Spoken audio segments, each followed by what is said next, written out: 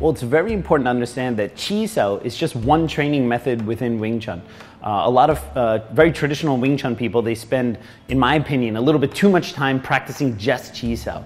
You have to realize that Chi Sao, or sticking hands, is actually only one part of our overall game or overall strategy in fighting. Chi Sao allows us to learn how to use the movements from the forms in a reflexive action kind of way. Rather than just doing it by rote memorization, we want to be able to adapt our techniques according to our opponent. And we do this by feeling. And of course, Chi Sao is the training method for that. But it's very important not to get so sucked into Chi Sao that you forget the overall purpose of Wing Chun, which is to be able to defend yourself or to be able to fight.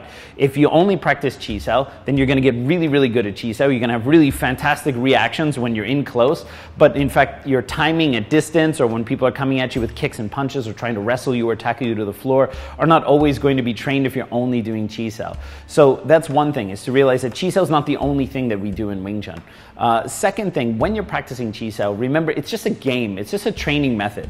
A lot of people, when they practice and they hit each other, they get really bent out of shape, and this has to do with training you to relax and take it easy as far as your ego is concerned. If every time somebody gives you a light hit or a light punch or a light push in Chi Sao, you get really upset and have to retaliate full power, this basically means you're not in control of your ego, you're not in control of yourself.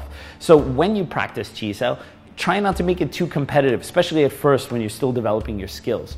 Try to practice it in a very relaxed way and not worry about whether you get hit or how many times you hit your partner. Just think that the idea is you need to make yourself better than when you were that day when you started. So if your reactions have improved, if your general ability to nullify attacks and give way and borrow force and to stick has improved, then that's the whole point. It's not about you beating your partner, okay? If you really want to test yourself against your partner, do what every other martial arts style does, put on a pair of gloves and just go duke it out and spar. That's the ultimate test of what you can do, not how good you are in Chi Sao, okay? Too many Wing Chun people stake their reputation and their claim on how good their Chi Sao is, and Chi Sao is only one part of the overall strategy. So make sure it's not competitive, make sure you keep it in perspective, and don't get bent out of shape because you get hit. Think about it. No matter how good you are in your chosen martial art, there's always a chance you're going to get hit on the street. There's always a chance you're not able to stop everything your opponent does to you. And if you get bent out of shape by getting a little palm strike in training, what's going to happen to you on the street when somebody actually hits you in the middle of a fight?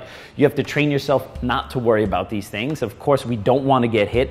The idea is we don't want to stand there brawling with our opponent, trading shots.